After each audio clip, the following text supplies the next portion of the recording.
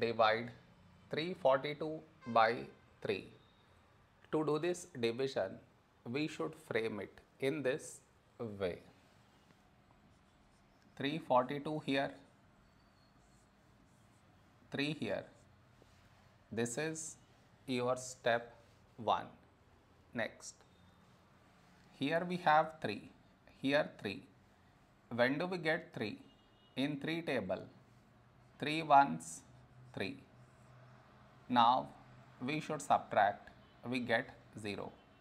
After this, bring down the beside number, so 4 down, so 4.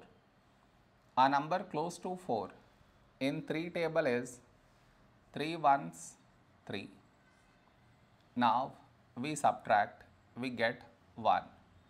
After this, bring down the beside number, so 2 down, so 12. When do we get 12? In 3 table, 3 fours, 12.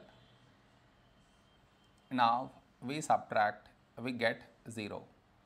After this, no more numbers to bring it down, so we stop here. This is our remainder, this is our quotient.